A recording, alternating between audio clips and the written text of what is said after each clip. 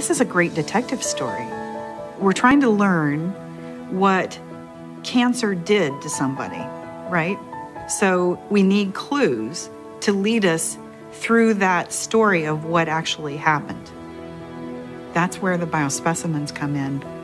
People can actually help give us the clues which are attached to pieces of their body or their tumor or their blood.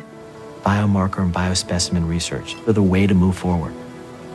Technology is growing exponentially, and we're at the era in my field, which is cancer care, where technology is starting to impact us on a daily basis. As the technologies become more sensitive and more specific, you are able to detect changes in cells and tissues at a deeper level. The biospecimen is, in truth, the center of the universe of molecular medicine. It's where all the molecules are. So it represents the biology of the patient and the biology of their disease.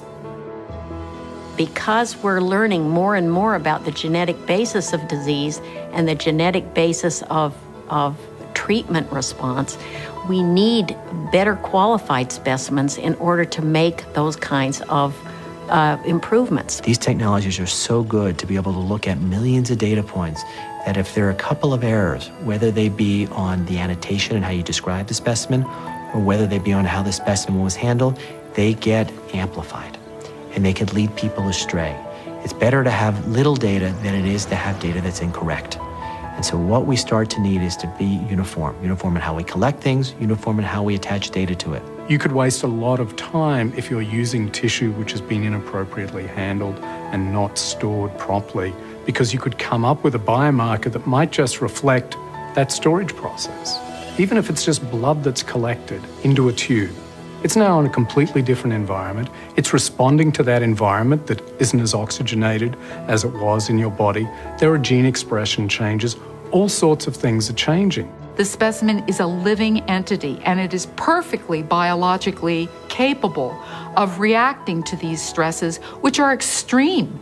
The changes in temperature, the changes in blood flow, the exposure to multiple types of drugs. These stresses have the capacity to completely alter the molecular makeup of the specimen in ways that we don't understand. I became aware of the problem because I was in charge of a department of pathology where I wanted tests not to be variable. When I looked at the quality of the tests we were providing, I found out that there was wide variation in the test results. Think about the drug target or drug discovery process. If the sample collection has been variable, it could certainly lead you down a wrong path. We need good quality samples so that we can understand the expression of our drug targets to identify whether or not the drug is working in the manner that we expect it to.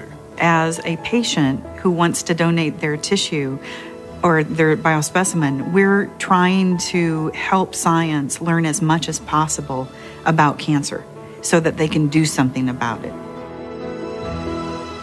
I'm a cancer doc in the trenches, so one of my focuses clearly is I want these technologies and the results from the biospecimens available tomorrow.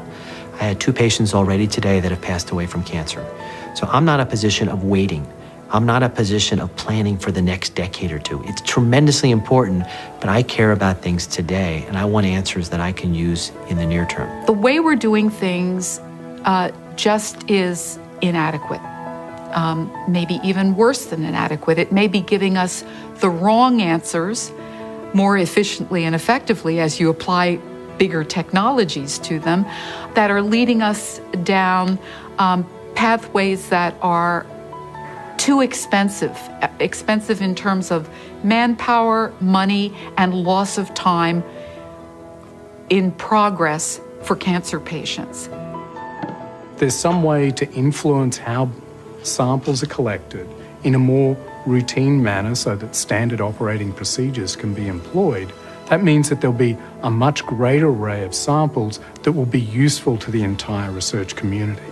If we are optimizing specimen handling for research and we create a new drug or a new therapy for patients based on that research, then the standard operating procedures that we used for that success in the research will then become the standard of care for every patient in real-time clinical medicine when that benefit is applied throughout the medical community. When you give something like a biospecimen, you aren't necessarily going to get anything out of it, but the answers that science can learn from that can help the next group of people that are going to be treated or that are going to avoid cancer. And that may be your own family members, it may be your other friends.